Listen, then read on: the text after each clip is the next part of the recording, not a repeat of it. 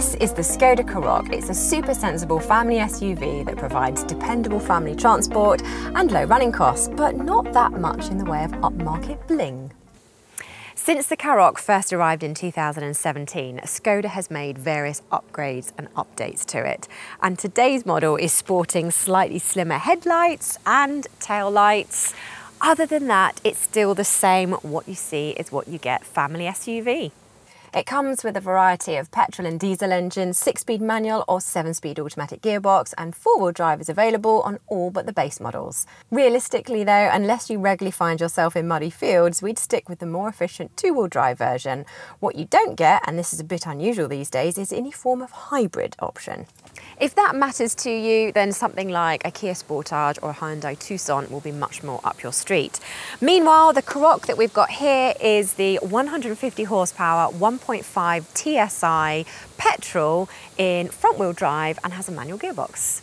The boot is important in this type of car, and the Karoq is large and well-shaped. In fact, it can get up to 588 litres of space, which is more than most rivals can muster, and there's 1,605 litres of room when you fold down those rear seats, or a whopping 1,810 litres if you remove them altogether.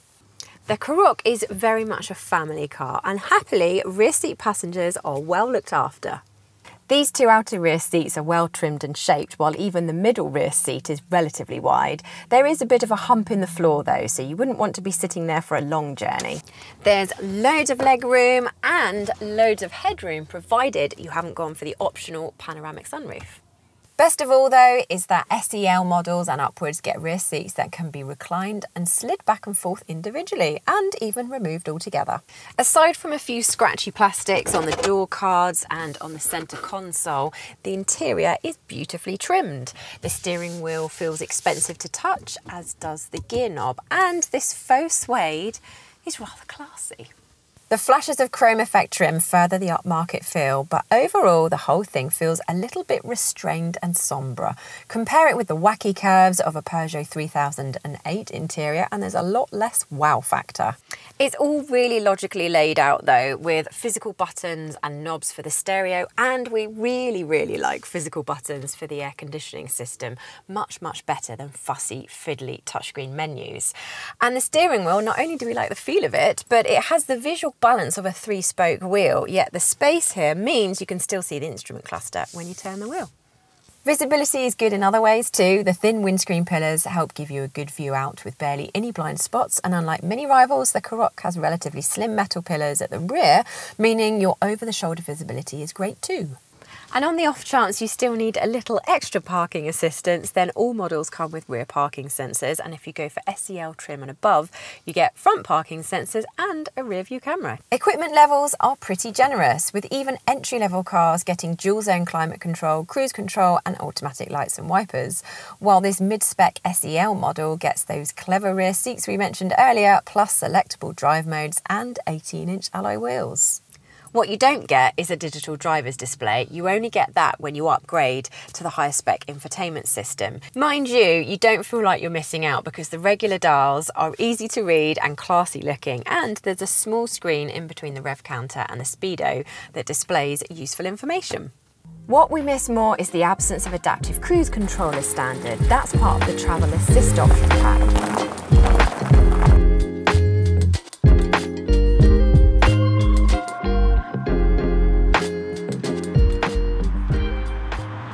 On the road, the no-nonsense nature of the Karoq continues to shine through. It is quiet, comfortable, composed and relaxing. It does everything that you ask it to do without any fuss or complaint. This 1.5 litre engine, for example, appears in an awful lot of products made by brands owned by the wider Volkswagen Group, which Skoda is part of, and we are almost always impressed, but it seems particularly well matched to the Karoq, balancing a smooth engine sound with just enough power to ensure it never feels gutless. The 6-speed manual feels slick and the clutch feels light. Despite that, it manages to feed all the information that you need to know about biting points and that sort of thing. If you go for the 7-speed automatic, expect it to feel smoother and more responsive still. The ride too is smooth and compliant, but even so, there's not much body lean in the corners. A Ford Kuga is marginally more fun to drive, but a Karoq is almost as good on twisty roads and is a little more comfortable overall. You can choose to spec it with adaptive suspension, but we wouldn't bother. It's also reasonably economical. Officially, you should be able to get around 43 miles per gallon, but we've managed around 36 miles per gallon in mixed driving. The entry-level 1 litre petrol might be a teensy bit more economical and the 2 litre petrol model a little less.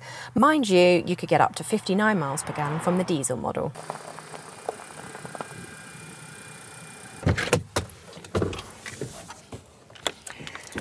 The Skoda Karoq is by and large utterly brilliant. It provides sensible family transport for a reasonable price. It's fast enough, comfortable, reasonably engaging to drive. Okay, it's not that glamorous of designs, but we bet some obviously more fashionable cars are not quite as easy to live with and satisfying to own as the Skoda Karoq. It's just a shame there's no electric or hybrid version on the price list. What do you think? Does it matter that you can't get a hybrid Karoq? Would you have one anyway? Let us know what you think in the comments below. And if you're considering buying a Skoda Karoq or indeed any car, head to cargurus.co.uk to find loads of cars for sale at top-rated dealers. And using our super clever pricing technology, we'll even tell you whether it's a good deal or not.